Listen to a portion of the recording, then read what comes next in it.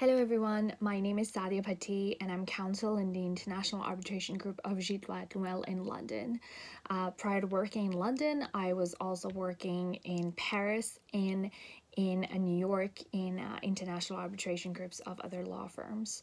And I'm delighted and honored to have been invited by Harris Apal from the Bali International Arbitration Center to give my views, and more specifically, my number one career advice for aspiring arbitration practitioners.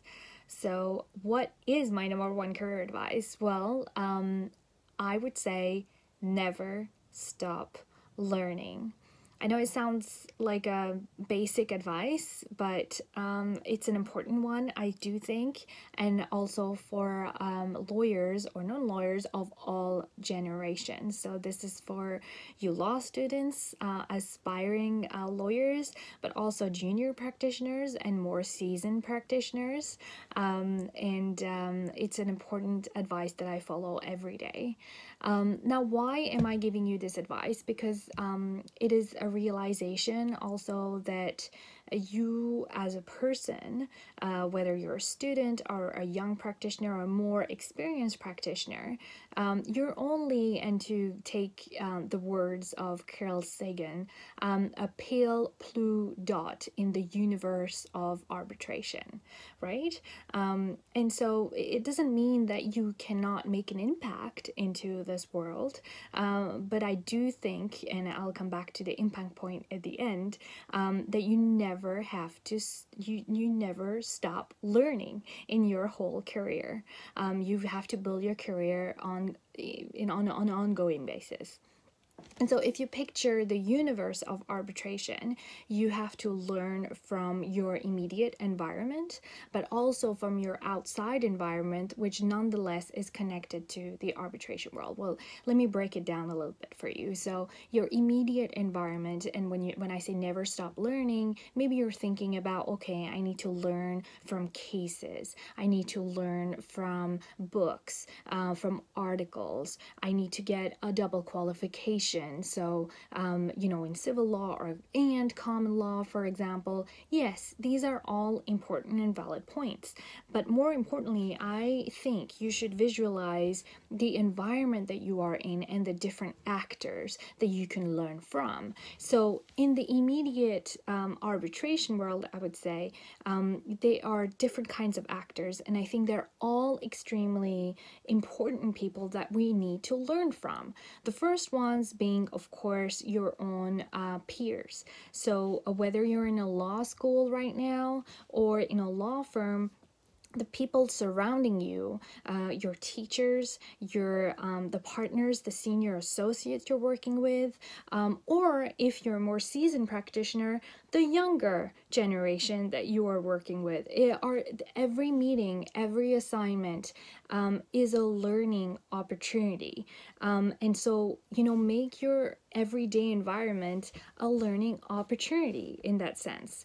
So I would say learn from your inside environment first, right? And the different actors in the arbitration world there are several. They're not just the legal practitioners or the academics.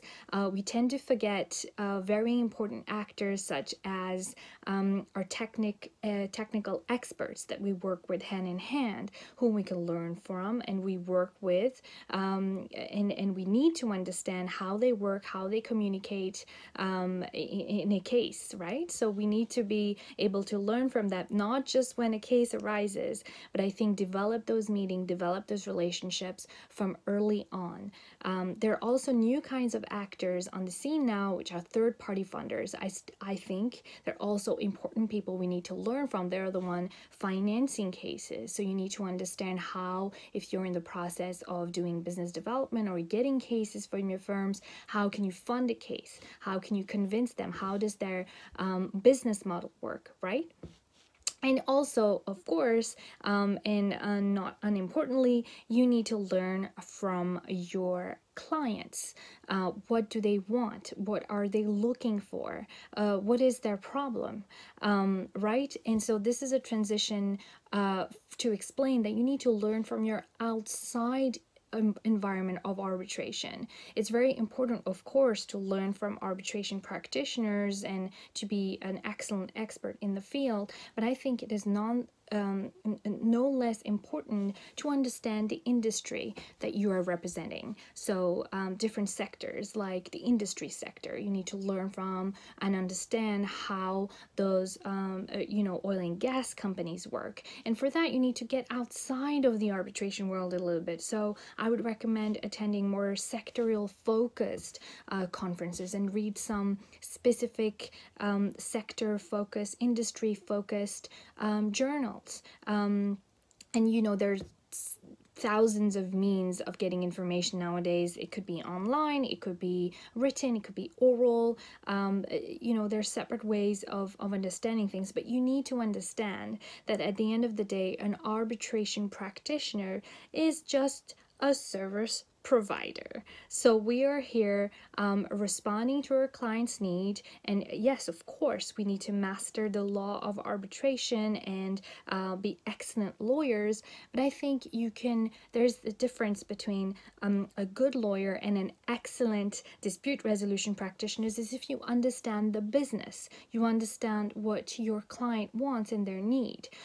Going to arbitration may not be the best option for your client. And similarly, the way you quantify damages and what you're looking for may not be exactly what the business needs right now. So for that, you need to keep on learning by stepping outside of the world of arbitration and understanding what the business needs are. So here are very quickly my number one career tip advice: never stop learning. Thank you very much.